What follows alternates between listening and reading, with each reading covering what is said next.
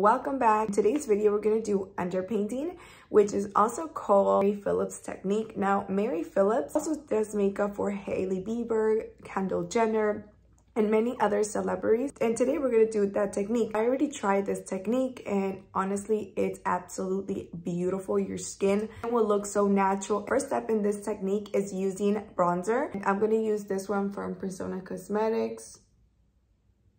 And you can apply it a little bit more than usual since it's going to be covered. Oops, this product is literally coming off.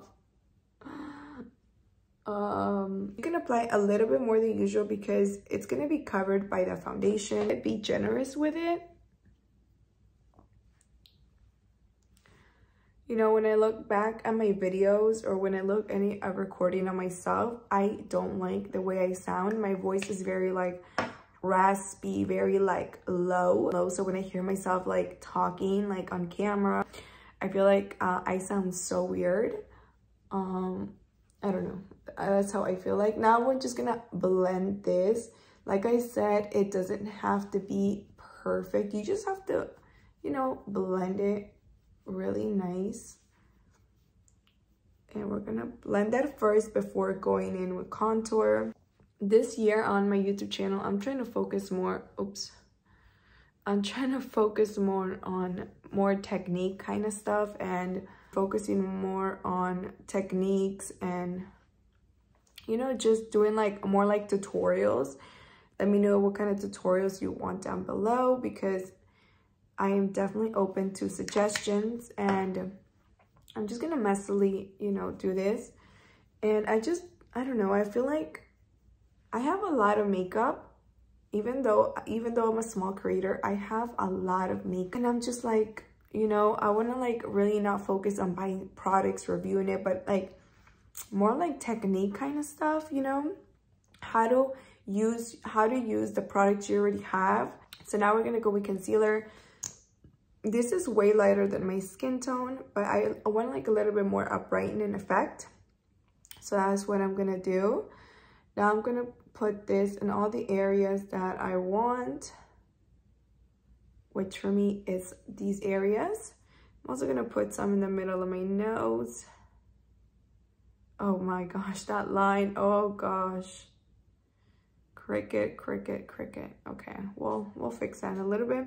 I never put concealer here because I feel like whenever I do put concealer there, it like cakes up, which I don't like. So I don't put concealer there. I'm just gonna put concealer in these areas. Grab this brush from Sigma. It's huge, but I feel like it blends the concealer so much easier. This is the F79 Concealer Blend Kabuki. I like using this brush first because I never like to put too much product where my fine line is.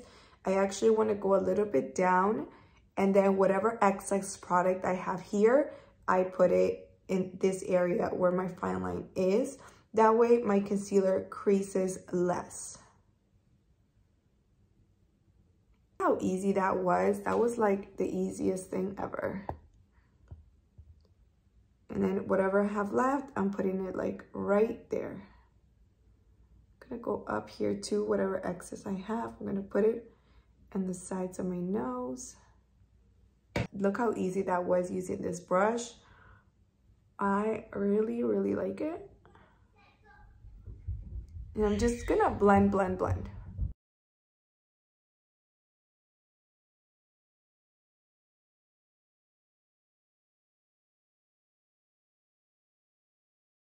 So now I'm gonna grab this Rare Beauty foundation. Now I haven't used this in a long time, and I recently used it again, and I was like, why haven't I used this foundation before? I'm in the back of my hand, and I'm just gonna swirl it. Now, it's better to use like a big fluffy brush. I'm using this one from Sigma. This is the Flat Kabuki F80. Now, I do have a code with them to give you like a discount if you want it. Just start buffing in the foundation.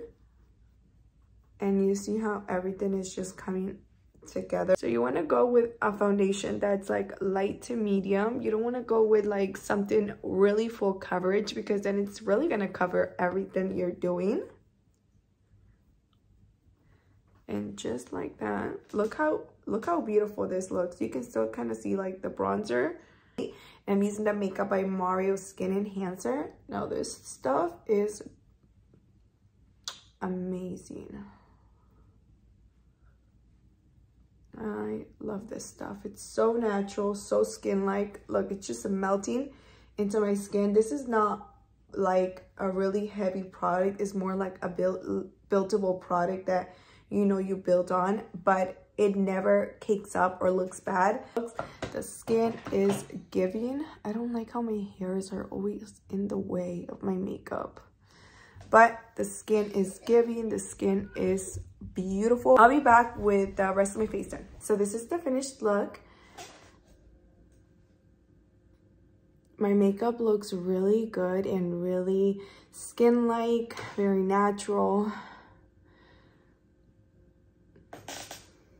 I really like this technique. I want to implement it in my makeup routine because I feel like it looks everything very seamless and blendable. Let me know what you think. Let me know if you're gonna try it or not. TikTok or on Instagram.